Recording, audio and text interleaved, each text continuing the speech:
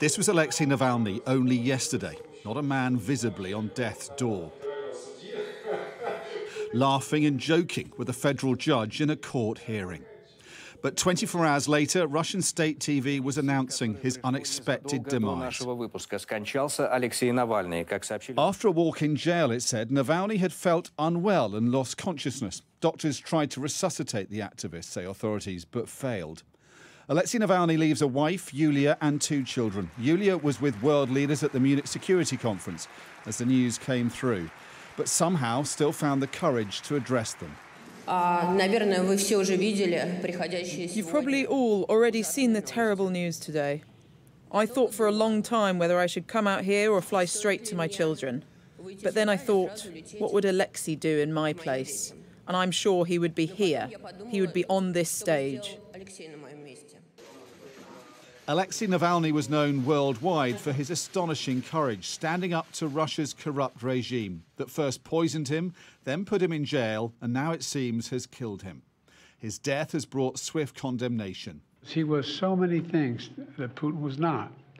He was brave, he was principled, he was dedicated to building a Russia where the rule of law existed and where it applied to everybody. Navalny believed in that Russia.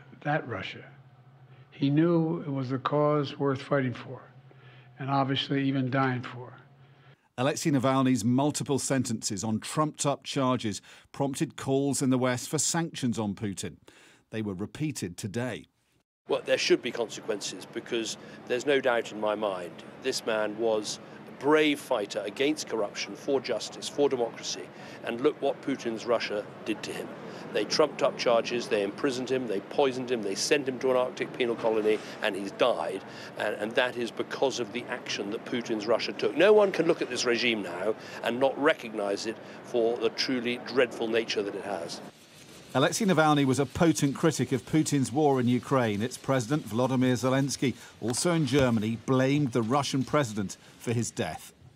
To me, it's obvious he was killed, like the thousands of others who were tortured to death because of this person. Putin doesn't care who dies as long as he maintains his own position. The Russian leader himself was smiling his way through a photo opportunity with students and engineers. There was no mention of his arch-rival's death. That was left instead to other officials who were making it all sound like just another routine death in jail. As far as we know, with all the current rules, the Federal Penitentiary Service is engaged in all checks and clarifications. No specific instructions are required because there is a certain set of rules that the service is guided by.